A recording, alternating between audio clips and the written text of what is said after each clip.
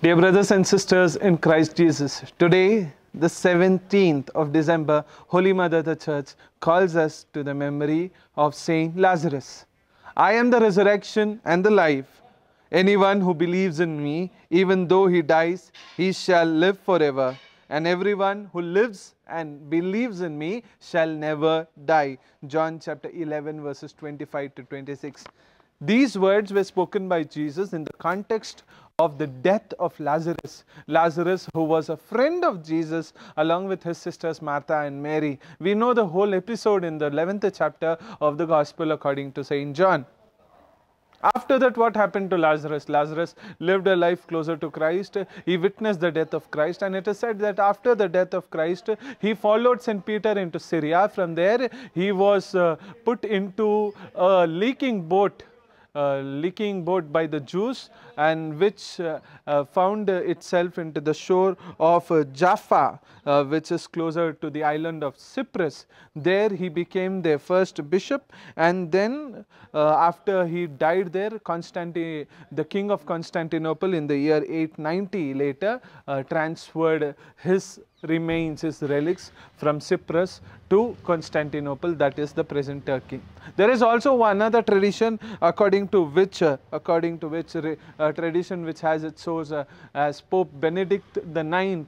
In his letters he writes this, that according to some tradition, Saint Mary Magdalene was found in Provence, so therefore that means even Lazarus was there.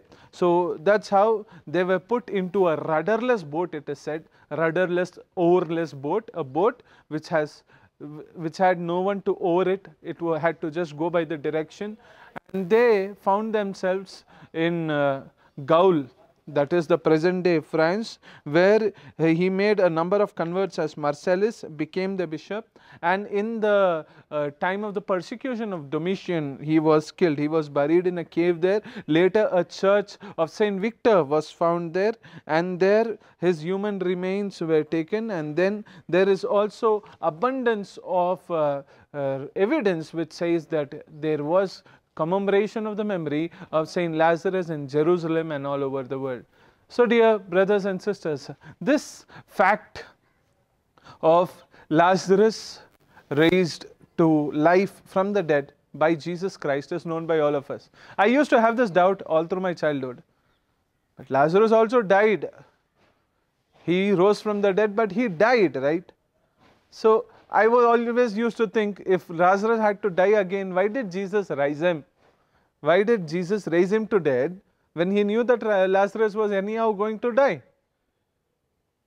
Then when I learnt about the life of Saint Lazarus, then I came to know that Jesus rose not only the body of Lazarus, but also the soul of Lazarus, because he lived a life for Christ, died for Christ, and he is a saint. And today Lazarus is with the Lord at the right hand of God along with the Son of God.